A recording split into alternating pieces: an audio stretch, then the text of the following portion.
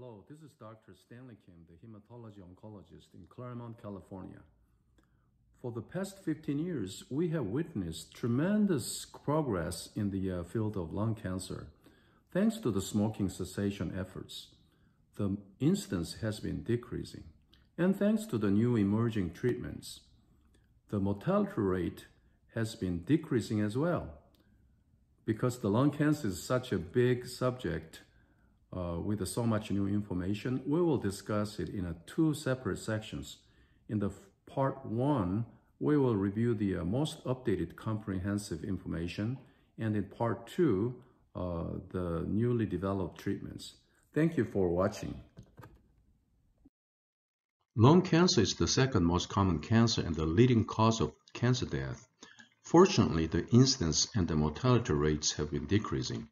Cigarette smoking is the primary risk factor accounting for 90% of all lung cancer, and the PET radiation therapy to the chest as a treatment of breast cancer or lymphoma is also the risk factor. Dietary, vitamins, or antioxidant therapy didn't show clear evidence of reducing lung cancer risk. In fact, alpha tocopherol, which is vitamin E, and the beta-carotene, a vitamin A precursor, increase the lung cancer risk.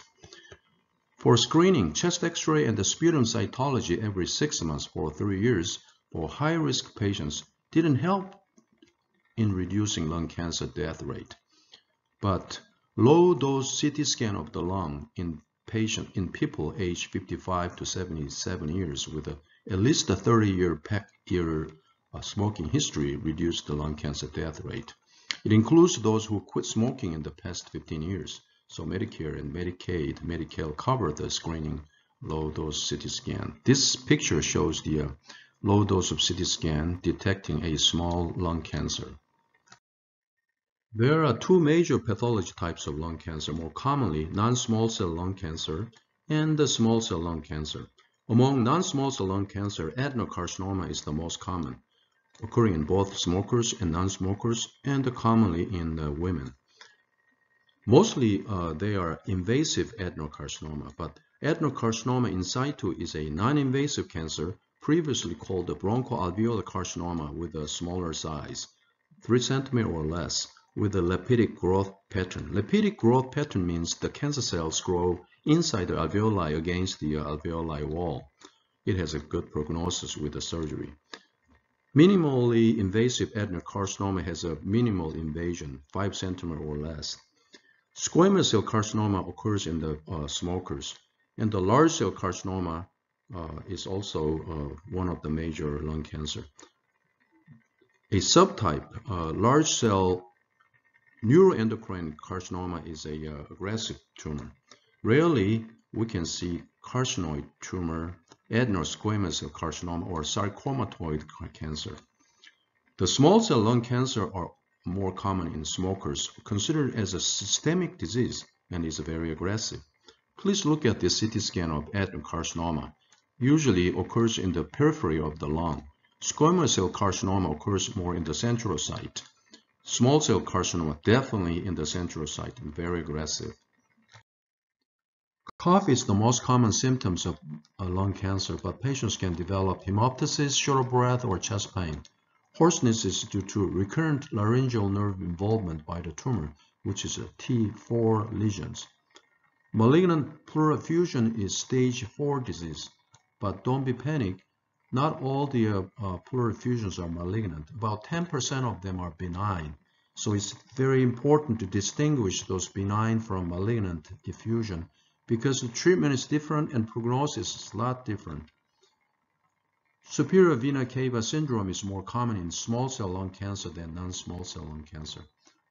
Pancoast tumor, which is also called superior sulcus tumor, is mostly due to squamous cell carcinoma arising in the superior sulcus in the apex of the lung, as shown in this chest X-ray.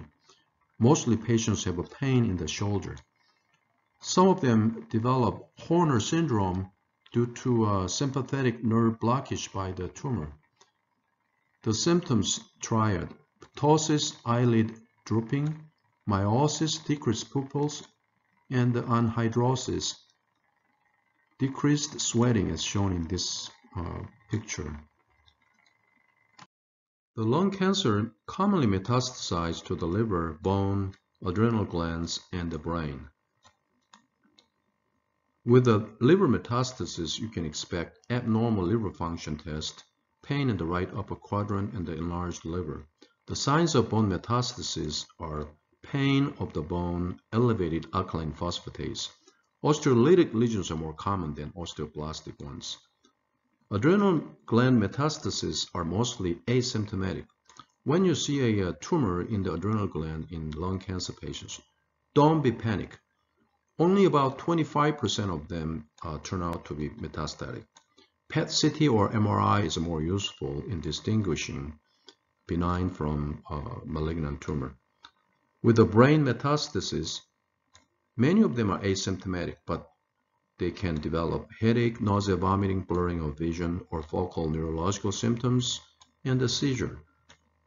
It's most commonly occur in the small cell lung cancer. In fact, 20 to 30% of small cell lung cancer patients have a brain metastasis at presentation. Among non-small cell lung cancer, adenocarcinoma is more common than squamous cell carcinoma. Please look at these pictures. The PET-CT shows the liver metastasis right here. This is bone scan showing multiple areas of bone metastasis. And this is adrenal glands metastasis. The brain metastasis after stereotactic radiotherapy, it's gone. Paraneoplastic syndrome is caused by cytokines and hormones produced by the cancer cells.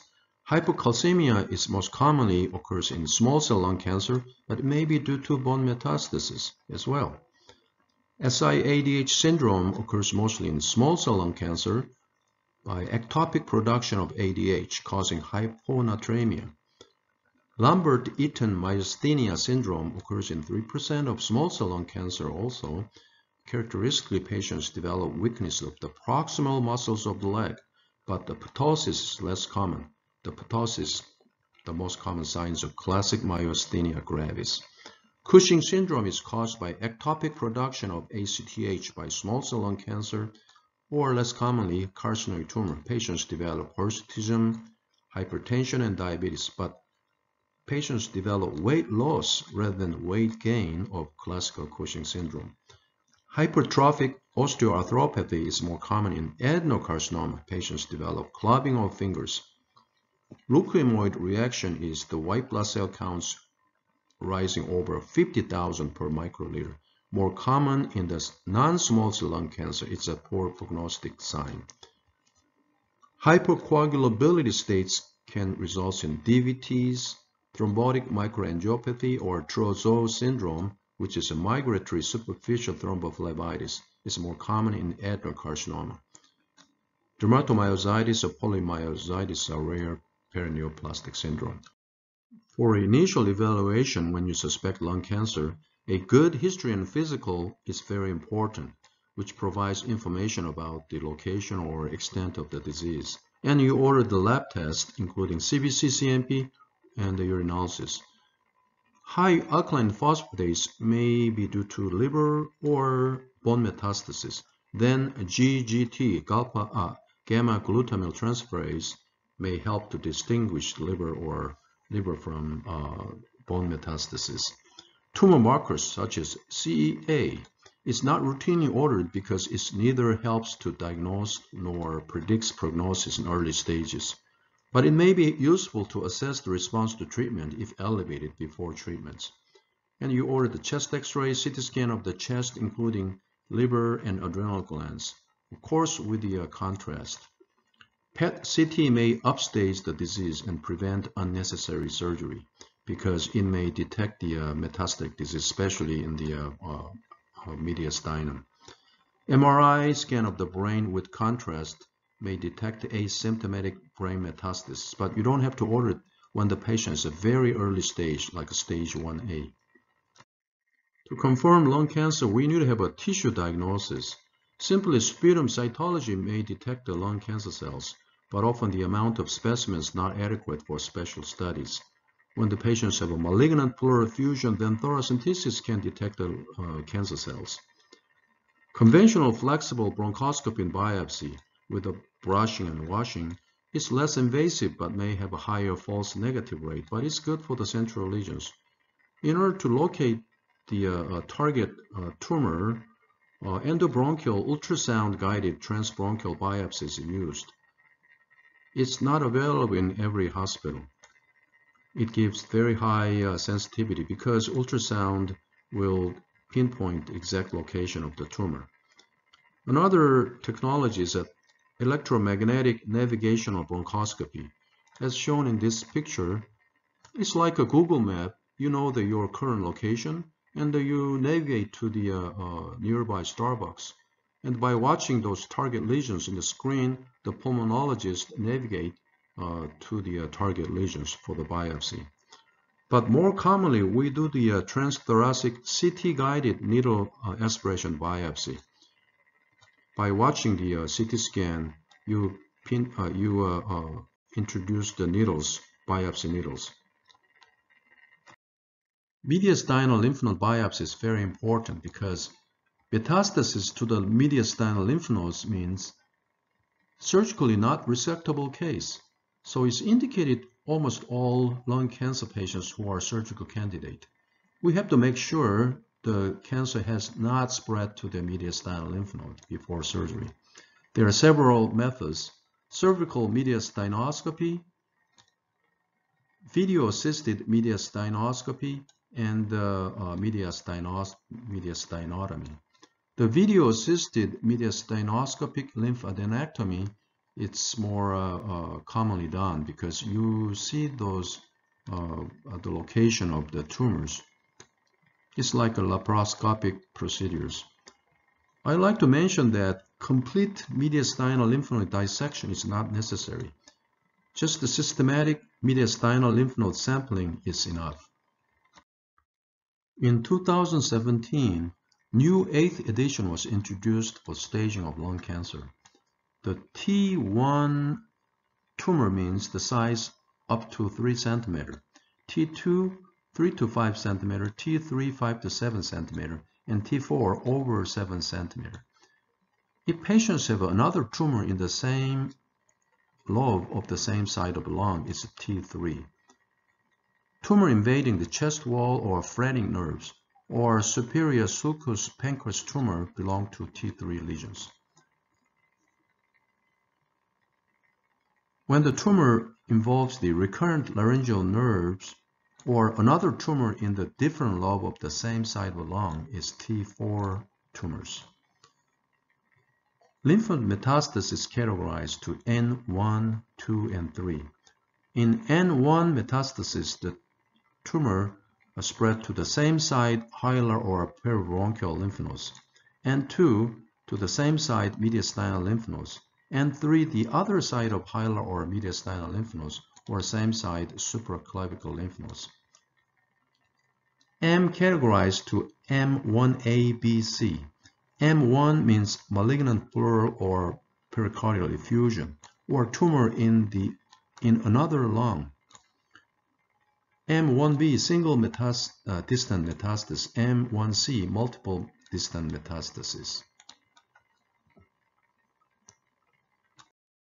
Now the stage 1, the tumor is very small, up to 3 cm. Stage 2A and B, in stage 2A, tumor is slightly bigger without lymph node metastasis. Stage 2B, tumor can invade to the peribronchial or hilar lymph nodes on the same side. Stage 3A, B, C. Stage 3A means tumor is bigger with the mediastinal lymph nodes, or very large with the peribronchial or hilar lymph node metastasis. Stage 3B means tumor is pretty much involved to the mediastinum, and the tumor size is bigger. Stage 3B, big tumor with the involvement to the other side of mediastinal lymph nodes, or same side of supraclavicle lymph nodes. Stage 4A and B. Stage 4A means tumor in the other lung, or malignant pleural effusion, or single distant metastasis. Stage 4B means multiple metastasis. Small cell lung cancer have different staging system, limited stage or extensive stage. In limited stage, tumor is only one side of the lung, which can be treated with a single radiation field. Extensive stage, tumor has spread throughout the lung and cannot be treated with a single radiation field or distant metastasis. I will briefly mention about the surgical resection. Wedge resection, segmentectomy, lobectomy, or pneumonectomy. And the video-assisted thoracic surgery or open thoracotomy, robotic-assisted thoracic surgery. As I mentioned in the introduction, newly developed targeted therapy and the immunotherapy make the personalized medicine possible. I will discuss these subjects more in detail in the part 2.